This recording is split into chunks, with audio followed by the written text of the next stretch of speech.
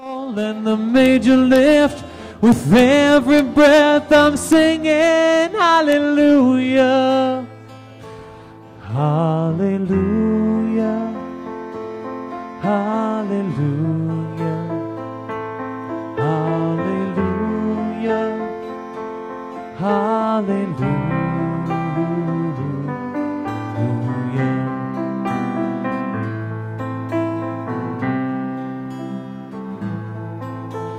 Couple came to Bethlehem, expecting child. They searched the inn to find a place, for you were coming soon.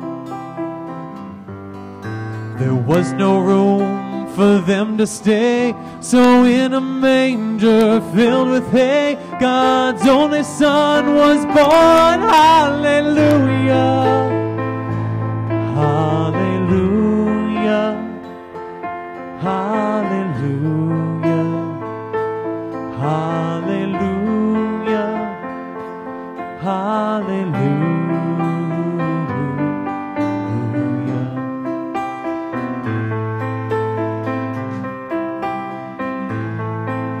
The shepherds left their flocks by night to see this baby wrapped in light. A host of angels led them all to you. Was just as the angel said, you'll find him in a manger bed, Emmanuel and Savior.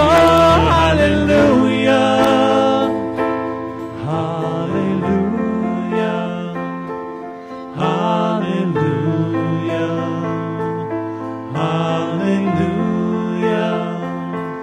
hallelujah.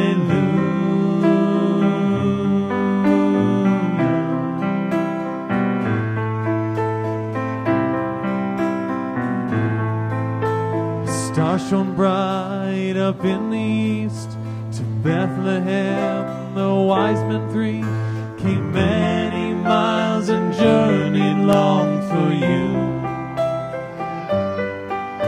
And to the place at which you were, your frankincense and golden myrrh they gave to you and cried out hallelujah, hallelujah, hallelujah, hallelujah, hallelujah.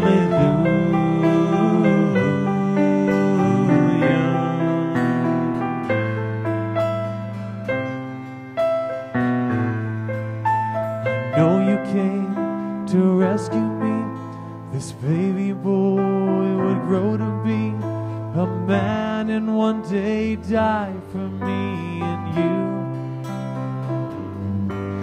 My sin would drive the nail in you.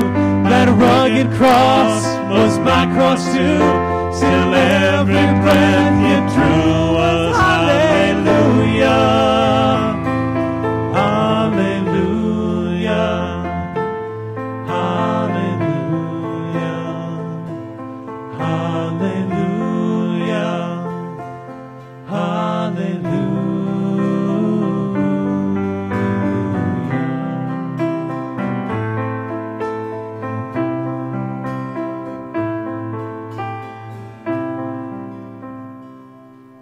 Amen.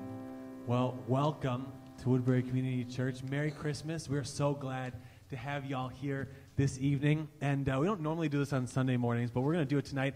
Take a moment, stand up, greet the people around you, say hi to someone you haven't met before, and tell each other something you're most excited for either Christmas Eve or Christmas Day.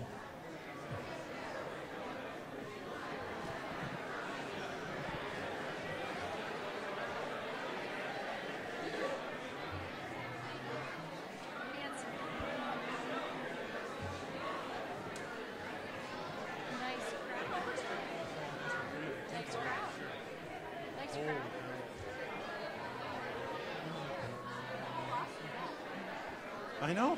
It's crazy. Who's here? Is this more at the second. Hope somebody actually counted.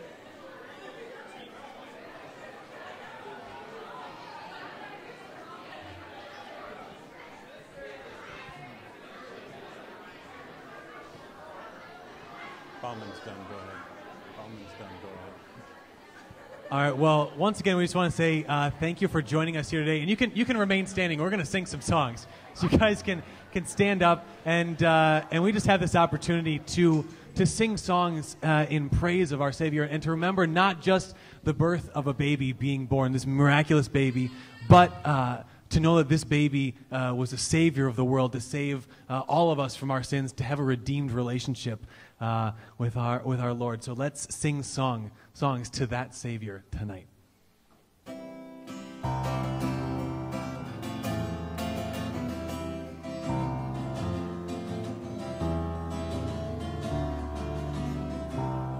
The first Noel, the angels did say, was to certain poor shepherds in fields as they lay, in fields where they lay keeping their sheep on a cold winter's night that was so deep.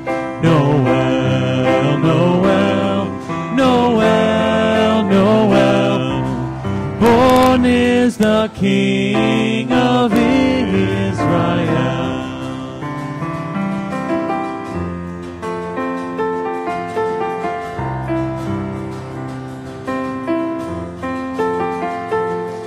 They looked up and saw a star shining in the east beyond them far, and to the earth it gave great light, and so it continued both day and night. Noel, Noel, Noel, Noel, born is the King of Israel.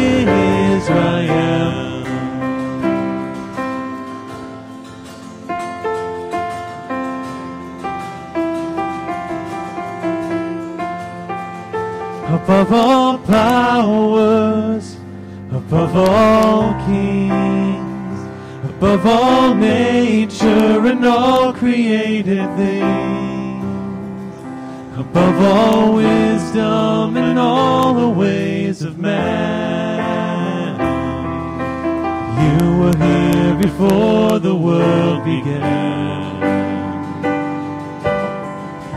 Above all kingdoms, above all thrones, above all wonders the world has ever known, above all wealth and treasures of the earth, there's no way to measure what you're worth.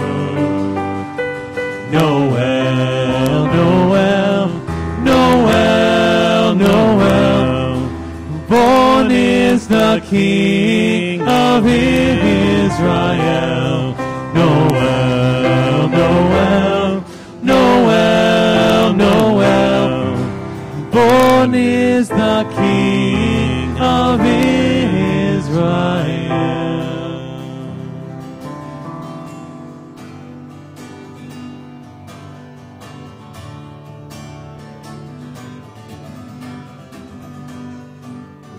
Oh, come, all ye faithful, joyful and triumphant.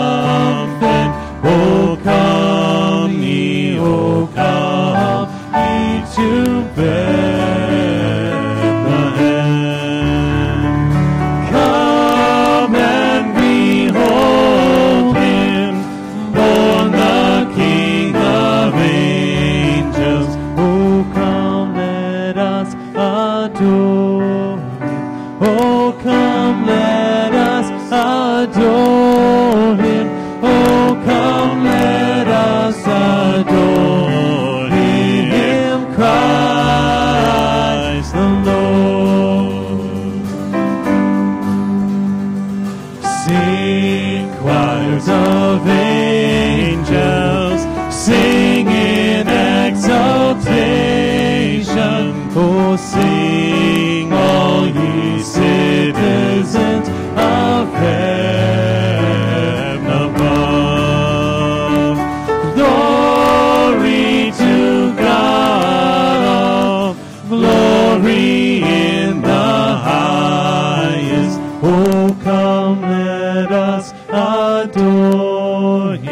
Oh, come, let us adore him. Oh, come, let us adore him, Christ the Lord. Yea, Lord, we greet thee for this happy morning. Jesus, to thee be all glory give. Word of the Father, now in flesh appearing. Oh, come, let us adore him. Oh, come, let us adore him. Oh, come, let us adore him, Christ the Lord.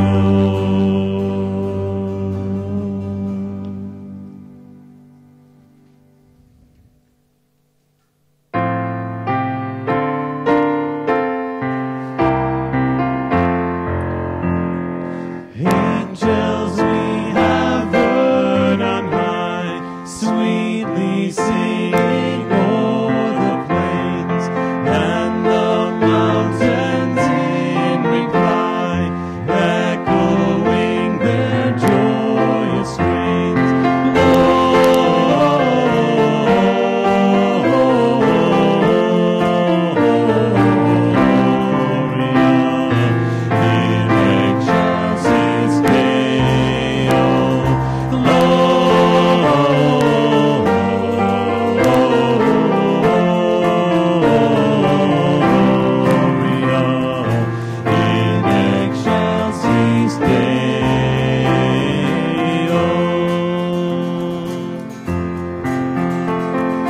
Shepherds, why this jubilee? Why your joyous strains prolong? What the gladsome tidings be, which inspired your heavenly song?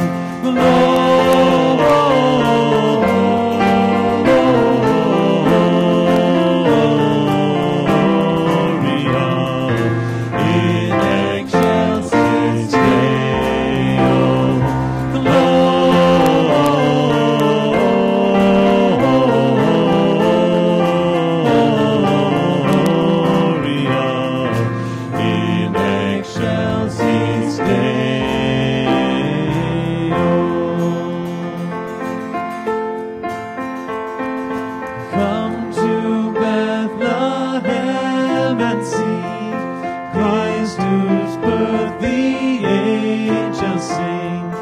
Come adore on bended knee Christ the Lord, the newborn King.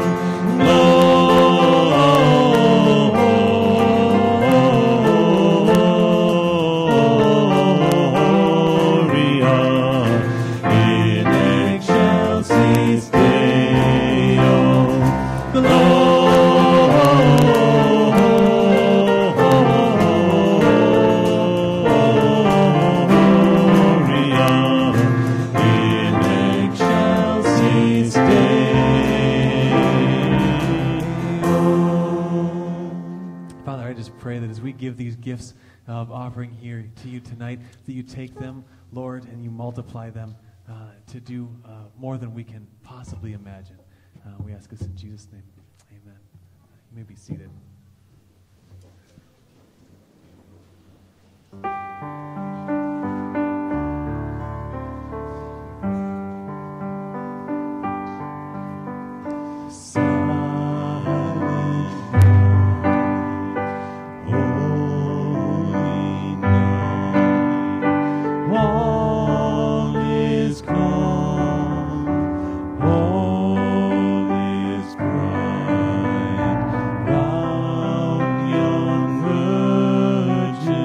Oh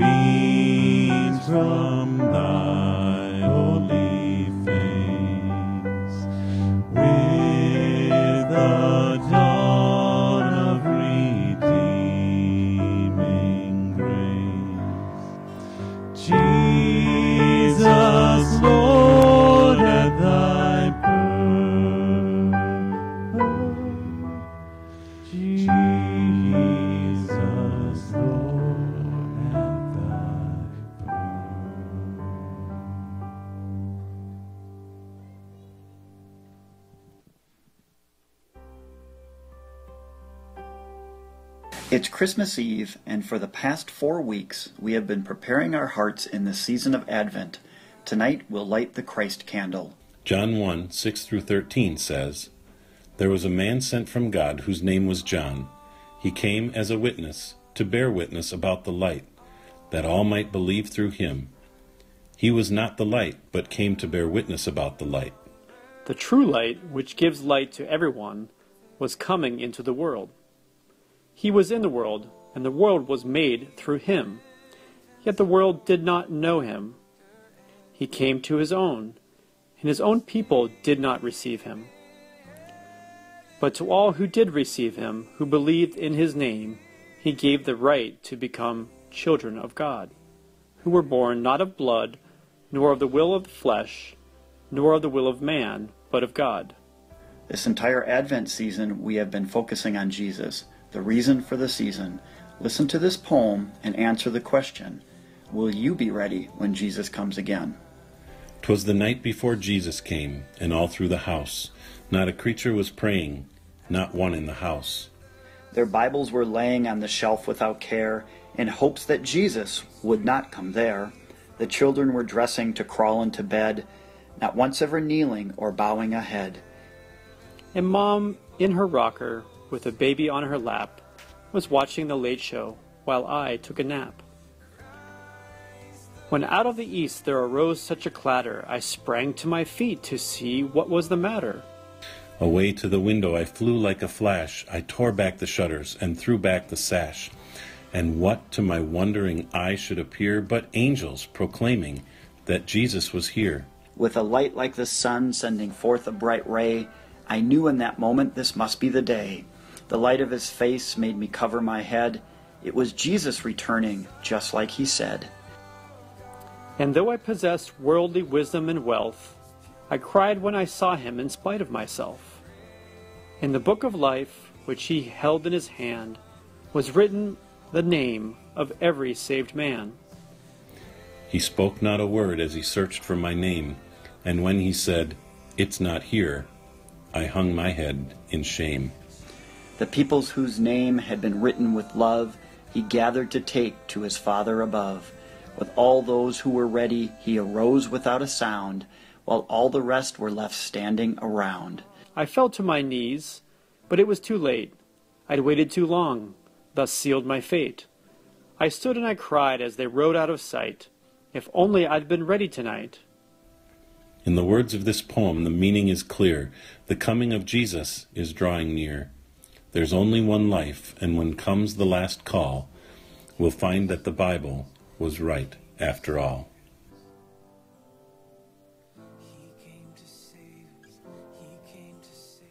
Well, Merry Christmas Eve, everyone. It's great to have you with us. I have enjoyed these 4 weeks leading up to tonight of Advent, and so fun to have different people from Woodbury Community Church reading. Thanks, guys, who read tonight's Advent reading, and so good to see so many of you here tonight. I know that we have family and friends and lots of people in town, people that we don't get to see very often, and thanks for spending part of your Christmas Eve with us. I know that for some of us, Christmas is a time to give and receive gifts. I talked to a few of the kids tonight who were very quick to tell me as they walked into church what they were hoping for Christmas, or what the big gift that mom and dad already let them open on Christmas Eve was for some of them. And it's an exciting time to do that. For some of you, it's more like Christmas Eve is a time to just rejoice that you get to be with grandchildren or with children or with moms or dads that you don't get to see a whole lot at any other time of year, and to be reunited as a family or to be reunited with loved ones. For some of you, Christmas isn't a great time of year. Maybe tonight is a time that you kind of face these days with a little bit of trepidation. Maybe you're missing someone this Christmas that you've lost, and this is a little bit of a hard Christmas. Or maybe you've just had a hard year, and you look at 2015, and you're really glad that in about 10 days we get to turn the calendar to a new year, because 2015 has been rough. And you're hoping that 2016 is a little bit of a better year. And I just want you to know we love you, and we're praying for you tonight, no matter where you're at. This is a place that you matter. We care so deeply about you. And I don't want you to have to ever feel like you're leaving this place And there aren't people that care. And if you're at a spot where you're hurting tonight, we'll spend as much time as we need to on Christmas Eve to hang out with you afterwards, and would love to hear your story and interact with you. Christmas has always been about, though, and it is ultimately about Jesus Christ. 2,000 years ago, about 2,000 years ago, a little baby was born in a manger in Bethlehem, just about 6 miles outside of Jerusalem, and his birth absolutely changed the world. Back in the year 1809, our world was facing some uncertain times. In fact, a lot of people would say that 1809 looks a little bit like 2015. There was terrorism that was going on. Depending on what side of the wars you were on, you felt like you were being abused by maybe some superpowers. Napoleon was working his way, particularly across Austria in that year. Sweden was in an uproar. There was a war that was going on with Russia, and it wasn't going well for the Swedes. In fact, they deposed their king in 1809. There was a coup that took the king out of power, and he was eventually exiled away from his country. Here in the United States, Thomas Jefferson finished his term as president, and a new president named James Monroe came into power. And Jefferson was so popular with the people, and there were people who were worried about what life was going to be like under the new president. It was a day and age where wars and rumors of wars, where coups and presidential successors and day-to-day life was going on. And in 1809, like in the year 2015, the world was paying attention to the headlines, but not paying a whole lot of attention to the babies who were being born in the cradles of England and America. But 1809 was a spectacular year for births. There were some amazing people who were born that year. For example, William Gladstone was born that year. He was destined to become one of England's great statesmen. That same year, Alfred Tennyson was born. Tennyson was an author who was born to an obscure minister and his wife who would turn the literary world upside down in his lifetime. He would greatly impact his world. On the American continent, in Cambridge, Massachusetts, a young baby was born named Oliver Wendell Holmes, who would end up transforming our legal system here in America. Just down the road in Boston, Massachusetts, that same year, just a few days later, a little baby was born. His name was Edgar Allan Poe. He lived an incredibly short life, a tragic life, and yet left his mark in the world. And today, people still read the poetry and the short stories of that tragic author. In that same year, a physician whose name was Darwin had a little baby boy, and his child was named Charles Robert Darwin. And a little bit later on in that year, in a rugged little cabin in a town in Kentucky, was born a boy whose name was Abraham Lincoln. If you were living in 1809, the news broadcast, if they were broadcasting news back then, would have been filled with stories of Napoleon's march. They would have been filled with stories of what was happening in England and America, but there wouldn't have been much made of the little babies who were being born in the cradles of England and America. But those births were as significant, if not more significant, than the events taking place that day. In a similar way, in the first century, the world was talking much about the events of the day. Taxation was on people's minds because a man named Caesar Augustus had declared that a census should be taken of the entire Roman world that required all of the citizens to go to their birthplaces to register, including a young man and a young woman named Joseph. And that young woman would bear birth to a baby, the biggest news of that time in the first century, the birth of a Savior, news that would transform the world, and yet news that, for the most part, was largely ignored. Yes, Jesus Christ is the reason we celebrate tonight. He's the reason you're here on this evening. And I want to just take a moment to show you a video that has been a blessing to me this Christmas season, and maybe get us thinking a little bit more about what Christmas is all about.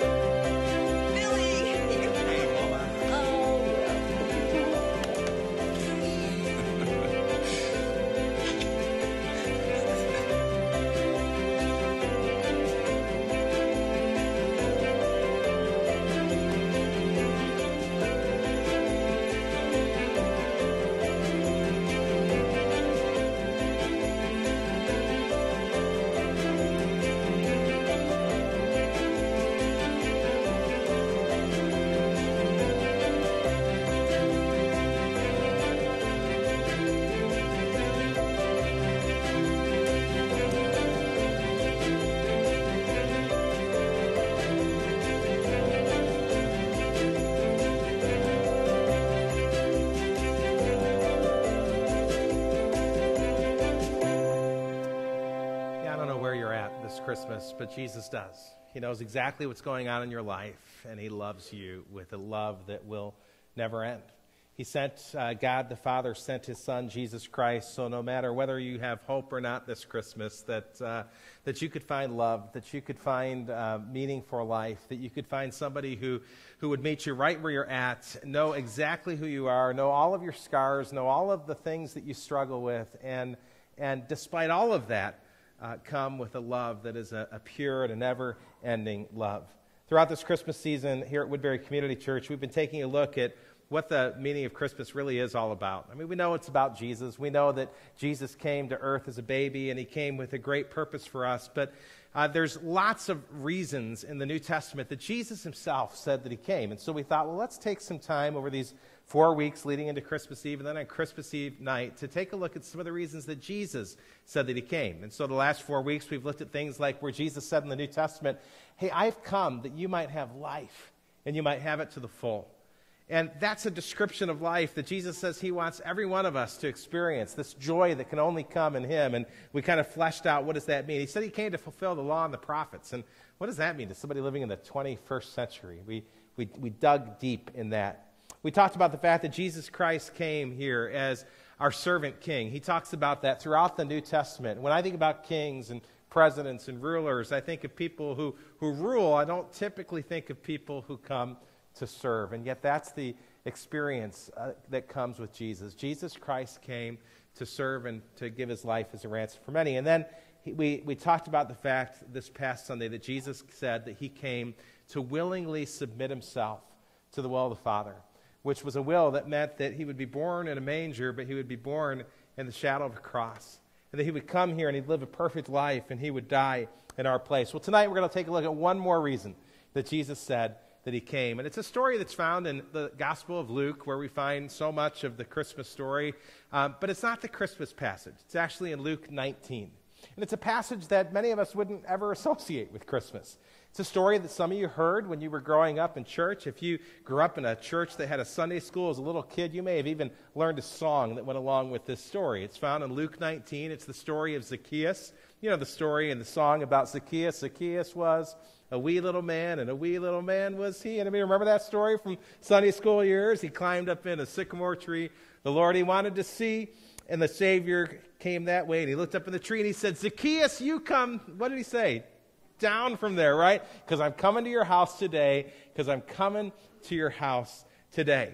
Well, listen, in the first century, nobody would have sung that song. Nobody knew that song. It was a children's song that was made up in the past 100 years. In fact, nobody would have even wanted to talk much about this song because Zacchaeus wasn't really a good guy. There's some kids here who are looking forward to Santa Claus coming.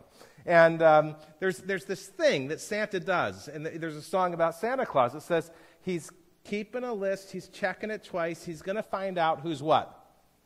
Naughty or nice, okay? Well, guess what? Zacchaeus would have been on Santa's naughty list, okay? This guy was as bad as they came. And to the adults in the room, let me put it in 21st century language, he was kind of organized crime of the first century. This is a guy who was a tax collector. Now, tax collectors worked in Israel for an occupying force. They worked for the Roman Empire. And they collected taxes for Rome, and they collected those taxes in a crooked way against the citizens of Israel. So these citizens of Israel worked very, very hard for their money. Tax collector could come, and they would take a portion, and Rome demanded a certain portion be given to the nation of Rome. And then they told the tax collectors, I'll tell you what, as long as you get us our cut, you go ahead and collect a little bit extra for yourself. And we'll look the other way. In fact, collect as much extra as you can. You can extort these people. You can take as much as you want that you're able to collect from people. And so that was organized crime. Now, the Bible says this guy wasn't just a tax collector. He was the boss of the tax collectors. He was the chief tax collector. So he was kind of like a mob boss. He was like the Don of his area. And when Jesus was coming into town in Luke 19, this organized crime tax collector wanted to meet Jesus. He'd heard about Jesus. Jesus was kind of a big deal at this point in his life. He was a really big deal at this point in his life. Everybody wanted a piece of him. They'd heard about the miracles. They'd heard about the stories where Jesus raised people from the dead, where he helped the lame to walk, the blind to see, where he'd feed people with just a few fish and loaves, and everybody wanted to see him. And Zacchaeus was no exception. So the story is found in Luke 19, and here's what it says. He entered Jericho and was passing through. That's talking about Jesus. And behold, there was a man named Zacchaeus. He was a chief tax collector, and he was rich. And he was seeking to see who Jesus was. But on account of the crowd, he could not, because he was small in stature. So he ran on ahead, and he climbed up in a sycamore tree to see him, for he was about to pass that way. And when Jesus came to the place, he looked up, and he said to him, Zacchaeus, hurry and come down, for I must stay at your house today. So he hurried and came down and received him joyfully. And when they saw it, they all grumbled. He has gone to be the guest of a man who is a sinner. And Zacchaeus stood and said to the Lord, Behold, Lord, half of my goods I give to the poor. And if I've defrauded anyone of anything, I restore it fourfold. And Jesus said to him, Today salvation has come to this house, since he is also a son of Abraham, for the Son of Man came to seek and to save those who are lost. I know it's Christmas Eve, and you've got a lot of plans tonight, so we're not going to go in depth in this story. But I want to talk real briefly about verse 10, because it's one of those reasons that Jesus said that he came into this world. When Jesus was pressed time and time again about why he came, he'd give these reasons, and here he says that he came to seek and to save those who are lost. My question for you on this Christmas Eve is, could that be a description of you tonight? If you were honest about the state of your spiritual condition, would you say that I'm somebody who's a spiritual seeker? I'm somebody who has basically taken God and put him to the side in my life as something that's not important. He's not a priority. He's just, maybe he's there, maybe he's not. Or would you say, no, you know what? I know that Jesus is who he said that he was. I think most of us have been lost at some point in our life. Some of us get lost a little more often than others. This year, Woodbury Community Church gave me an incredible gift as their pastor. They let me take a 3-month sabbatical. It's something every 7 years they let the pastor do here. And so this year, I had an opportunity to travel to churches all over the country and kind of learn from them and see what God is doing around the country. And I called a lot of old friends, and I said, hey, I have an opportunity to visit some churches. I'd love to visit your church. I've heard great things about what's going on. And one of those churches was in a place I had never visited, hardly knew a thing about. It was Findlay, Ohio. Here's what I knew about Findlay, Ohio. It was close to Toledo. Problem was, I'd never been to Toledo, Ohio, but I live in the 21st century, which is a wonderful thing. It means that I have an iPhone like many of you, and on my iPhone, all I have to do is plug in an address, and Siri will tell me how to get there. And so on this particular trip, I asked the youth pastor who I was staying with, can you text me your address? He said, sure, happy to do it, and I put it on my phone, and I left my home in Minnesota, and I was just going to drive straight through that day to Ohio. And I thought the trip was going to take me about 10 hours, and about 11 hours into it, I realized I still had 2 or 3 more hours to go that night, and it had become a very long day. Now take a look at the map. And when I put the specs in my phone, my phone said that they were going to take me to his home, and his home was in Warren, Ohio. And I just thought, well, Warren must be a suburb of Findlay, you know, that huge metropolis of Findlay, Ohio, which is just south of Toledo up here, about 20, 30 miles. Well, Findlay is nowhere near Warren, Ohio. Findlay is on the western part of Ohio. Warren is almost in Pennsylvania, on the other side of the state, toward the northern part of the state. I drove 176 miles too far that night, which tells you a couple things. Number one, I'm an idiot, all right? I should have looked at a map. I should have paid some attention, should have at least checked it out. But I trust Siri. All right, number two, it tells you this. Make sure you're following the right map. Some of us in our life think, hey, we've got life figured out. I know where I'm going. I know where I'm headed when I die. I know everything that I need to know to live the life that I need to live. And we're going to be shocked at the end of our lives to find out that all this time we've been following the wrong map. And we're going to end up in a destination that isn't going to lead us to God. It's going to lead us in the opposite direction. Zacchaeus had been following a map for most of his life that made his life pretty cushy. I mean, he was rich, was the description the Bible gives of him. He had some stature. Even though it meant that he had to walk over a few people to get there, he was pretty secure in his life. When he met Christ, he found out just how lost that he was. Jesus Christ said that he came to seek and to save those who are lost. Zacchaeus is somebody like that, and guess what? So am I, and so are you without Christ. Every one of us needs to recognize that this statement about Jesus is a statement for people like us, that Jesus Christ came to earth because he loved us. So let's go back to the Christmas story. Matthew 1's version of the Christmas story, where a young man named Joseph, who's been living a really righteous life. He's a great guy. He's a godly man. In his generation, he's one of those people that people in the community would have looked up to. Joseph found himself in a dilemma in Matthew chapter 1. He was engaged. He was promised, betrothed to be married to a woman named Mary. And this is how it says it in verses 18 to 21. Now, the birth of Jesus Christ took place this way. When his mother Mary had been betrothed to Joseph, before they came together, she was found to be with child from the Holy Spirit.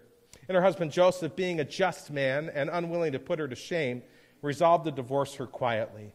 But as he considered these things, behold, an angel of the Lord appeared to him in a dream, saying, Joseph, son of David, do not fear to take Mary as your wife, for that which is conceived in her is from the Holy Spirit. She will bear a son, and you shall call his name Jesus, for he will save his people from their sins. That's why Jesus came. He came to save those who were lost. He came to seek and to save those who were lost. Is that a description of you tonight? Are you feeling lost?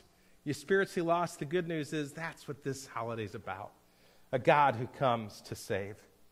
Paul Harvey was one of my favorite broadcasters when he lived. I remember driving to school, and every day Paul Harvey's voice would come over the radio as my dad would be driving us on the Chicago station WGN. And his show was on stations all over the country. He was that famous broadcaster who would tell these stories, kind of tell the rest of the story. And he'd end his day with Paul Harvey, good day. I mean, we loved Paul Harvey. Paul Harvey has this great story that he used to tell at Christmas time. It's about a family that some of the people in the family believed that Jesus was who he said that he was, but the father was a little bit stubborn. In fact, this is how he tells the story. He says, the man who I'm going to introduce you to was not a Scrooge. He was a kind and decent and mostly good man, generous to his family, upright in his dealings with other men, but he just didn't believe all that incarnation stuff which churches proclaim at Christmas time. It just didn't make sense to him. He was too honest to pretend otherwise. He just couldn't swallow that Jesus Christ had come to earth as the Son of God in the form of a man. I'm truly sorry to distress you, he told his wife, but I'm not going to church with you this Christmas Eve, he said. He said he'd just feel like a hypocrite if he did, that he'd much rather just stay home and read the paper. He said, you go, I'll wait up for you, and when you come back, we can celebrate a little more. And so his family left for the midnight service at their local church. Shortly after the family drove away in the car, he went to the big picture window of his house, and he looked outside at the snow as it was falling. He looked at the light that was on in his garage, and eventually he made his way away from the window, and he sat down in his favorite chair, and he began to read his favorite paper. And then he heard the sound. It startled him at first as he heard the sound of one bird hitting the window, and then another bird hitting the window, and another bird hitting his big picture window on that very cold night.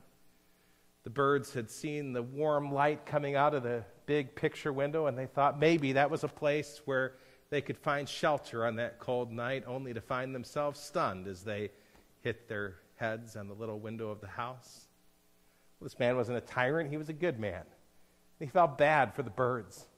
And he thought, if only those birds could find their way into the barn where my children keep their horse, they'd find a barn that was warm and a barn that would provide safe shelter and a barn where they'd be able to wait out the storm. And so he put his coat on, and he put some boots on, and he made his way to the barn where there was some bird seed, and he got some bird seed, and he went to the spot outside the picture window where the birds were now laying on the snow. He thought, I'll coax him into the barn. And so he put some bird seed and made a little trail, and none of the birds would follow him. Every time he'd get near the birds, they'd squawk, but they had been stunned, and And so he'd try to reach down and maybe pick up a bird, and even as he tried to pick up the birds, they'd have just enough energy to work their way away from him. There was nothing that he could do to get these birds to follow him.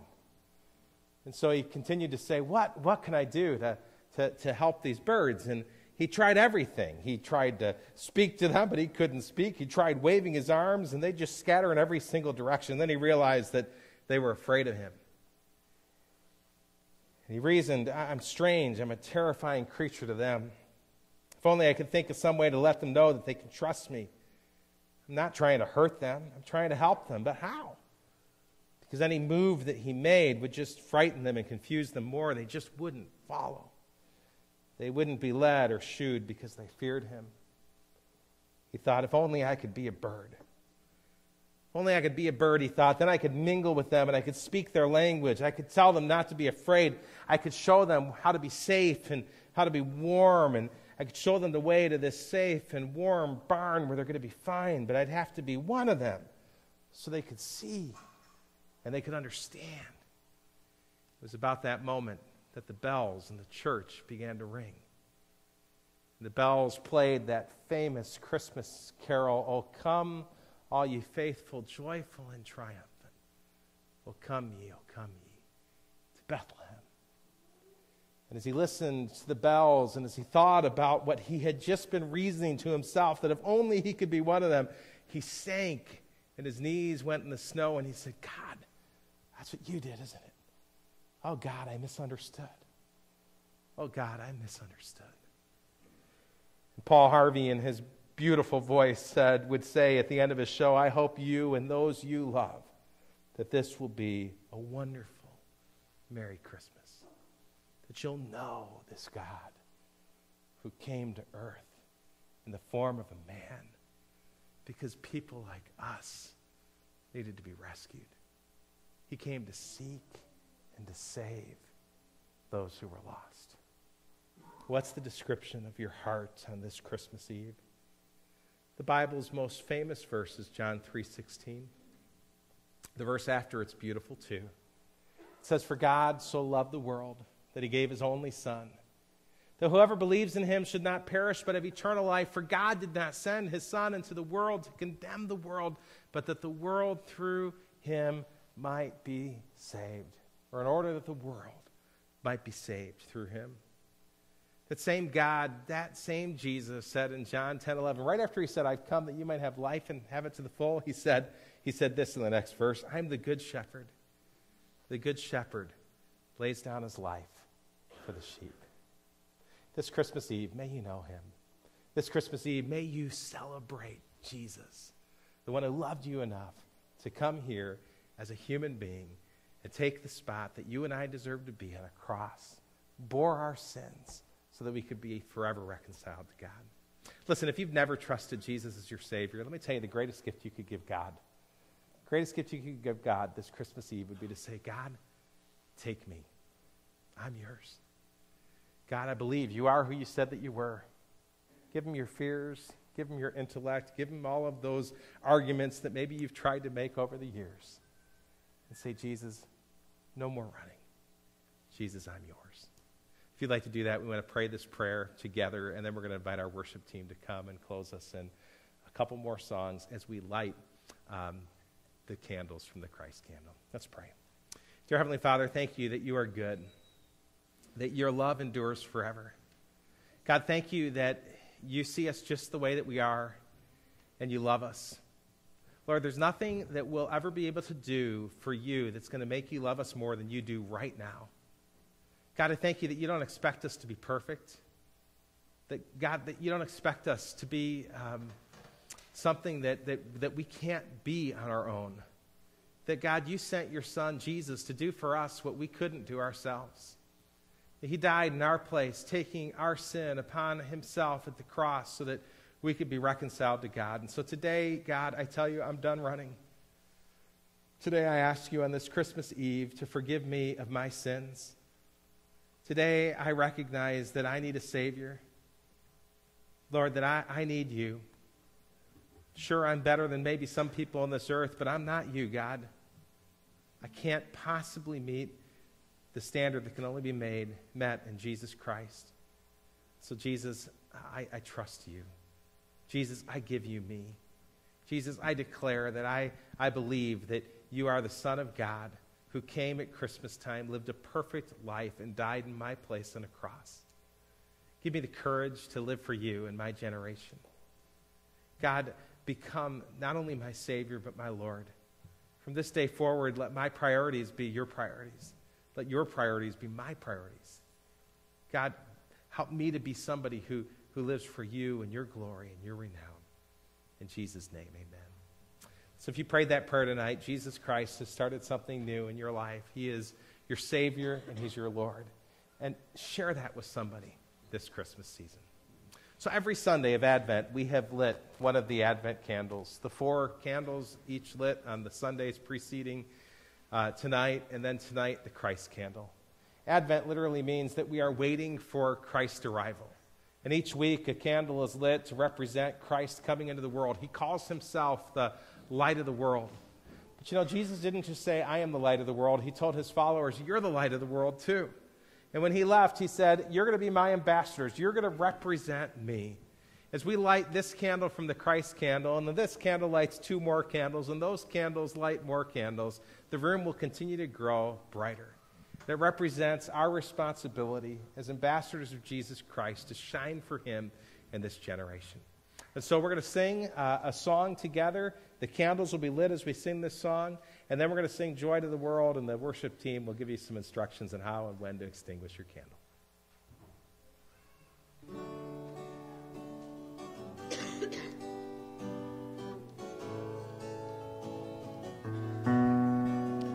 Oh, you've come to bring peace, to be loved, to be nearer to us. Oh, you've come to bring life, to be light, to shine brighter in us. Oh, Emmanuel, God with us, our deliverer, you are Savior. In your presence we find our strength. Over everything, our redemption, God with us. You are God with us. Oh, you've come to be hope to this world, for your honor and name, and you've come to take sin, to bear shame, and to conquer the grave. Oh, Emmanuel, God with us, our deliverer, you are Savior. In your presence we find our strength. Over everything, our redemption, God with us.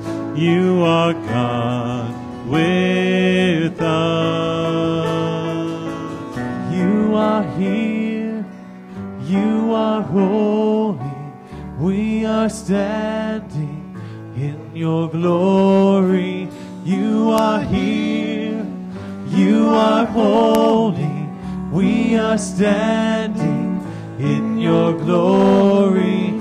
You are here, you are holy.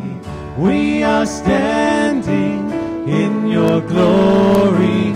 You are here, you are holy. We are standing in your glory, Lord.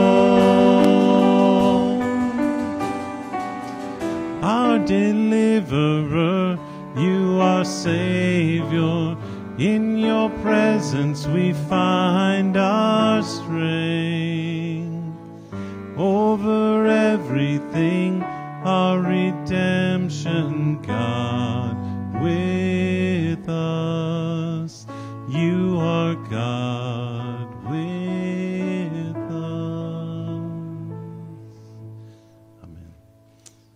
stand with us and sing Joy to the World. And as you stand, you may blow out your candles.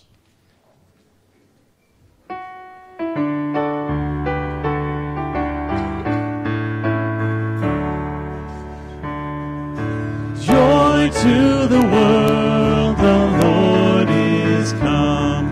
Let earth receive her King. Let every heart prepare him room. And heaven and nature sing. Heaven and nature sing. Heaven and nature sing.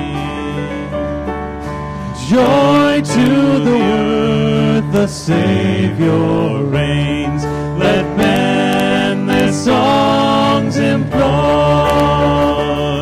while fields and floods, rocks, hills and plains, repeat the sounding joy, repeat the sounding joy, repeat the sounding joy. No more let sin and sorrow grow, nor thorns infest the ground. He comes to make his blessings flow, far as the curse is found, far as the curse is found, far as the curse is found. He rules the world with truth and grace, and makes the nations prove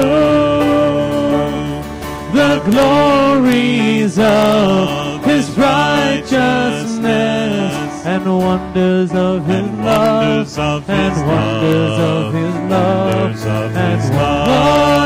wonders of his love, and wonders of his love. This Christmas Eve, may you experience the joy that comes in Christ Jesus. May you celebrate with love with those around you, and may you experience his grace throughout the year. Amen.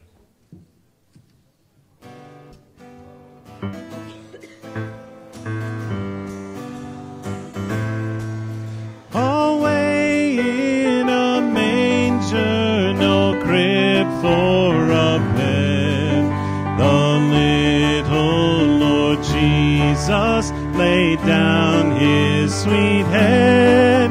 The stars in the sky looked down where he lay. The little Lord Jesus asleep on the hay.